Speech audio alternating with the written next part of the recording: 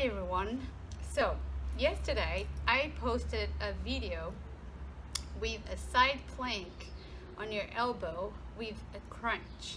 Now the feedback that I got was that it was really a good movement, but for some people it was kind of hard to do. And I know, it could be because it is definitely an advanced movement. So today I'm here to show you how you can do it in a way that you progress to a highest level, right? To do it in advance, and this one is the easiest way. So basically you have to do on your knees, okay? So I want you to think exactly the same thing as we always think, all right? Proper form above anything. So shoulder aligned with your elbow, engage your back, engage your abdominal wall so you protect your lower back, okay? Your knees have to be back there, aligned with your elbow, okay? So you're doing a 90 degrees angle right there with your legs. And from here, you're gonna go up onto the knees, okay? That's the easiest way to do it. Then you get your arm over there next to your ear, but don't bring your shoulder to your ears. Just bring your shoulder away from your ears, okay? Remember all the principles. Rib cage connection, just close it, lift your knee, like if you're lifting your leg, right? Just lift your leg, but with a knee bend. And from here, you're going to inhale.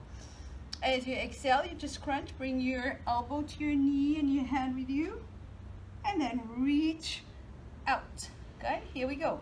Exhale as you come in, inhale as you go out, exhale, inhale, exhale, inhale.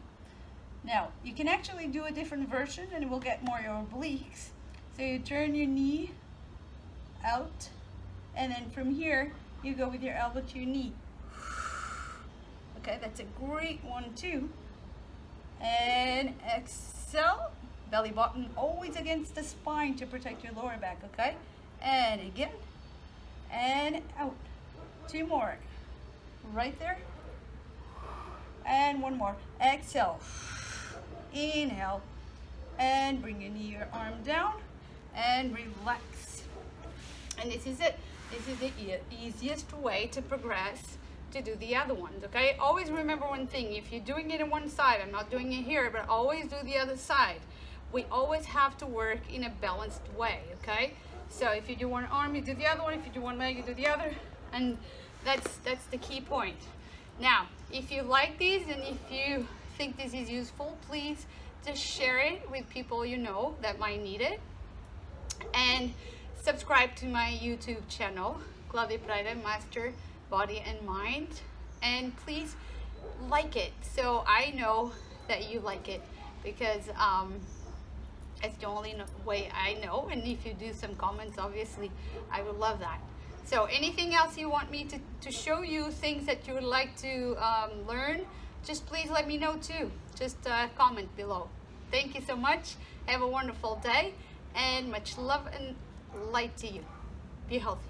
Bye bye for now.